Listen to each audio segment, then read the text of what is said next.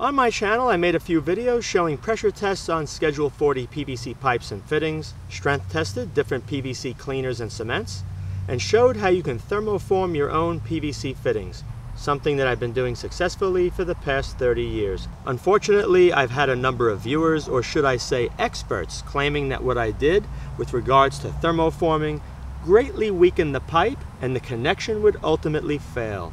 So in this video, we're going to be comparing a brand new section of 1-inch Schedule 40 PVC pipe to another brand new section of 1-inch Schedule 40 pipe that I made a thermoformed coupling for in the center. We already have the results from a pressure test on this 1-inch pipe, so we're going to have something to compare the test of the thermoformed pipe to. The same primer and cement will be used with the same application method and 24-hour drying time.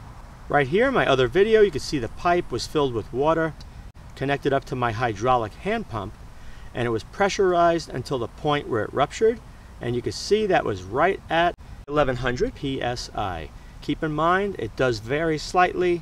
When I tested these pipes, especially of the same size, it could be 200-300 psi lower or 200-300 psi higher, but it seems to average around 1000 psi for a 1-inch PVC Schedule 40 pipe. Right here is a brand new piece of 1-inch Schedule 40 PVC pipe. I cut it in the center, and I'm going to thermoform the coupling. Once that's done, I'm going to put on the end cap, the coupling, along with the bushing inside the coupling that reduces the 1-inch pipe down to a 1/2-inch female thread. The same purple primer and OD clear cement was used for this pipe. Now I'm going to let this sit for 24 hours, come back, and then we're going to test this pipe.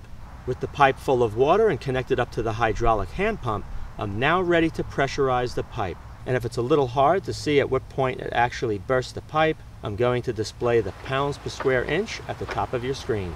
Here we go.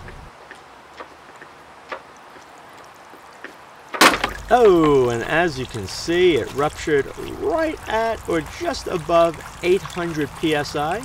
The camera is looking at a little bit of an angle, so you have that parallax. So it is a little lower than the 1100, but the important thing to note, the pipe did not break where I flared it using the thermoforming.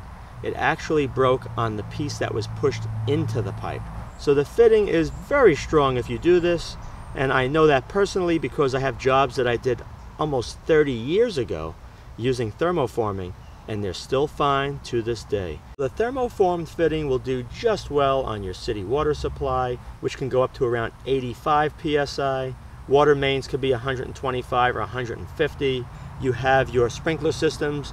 You will not have any problems thermoforming the pipe because you're not going to go anywhere near that 800 psi or even that 1000 psi burst pressure.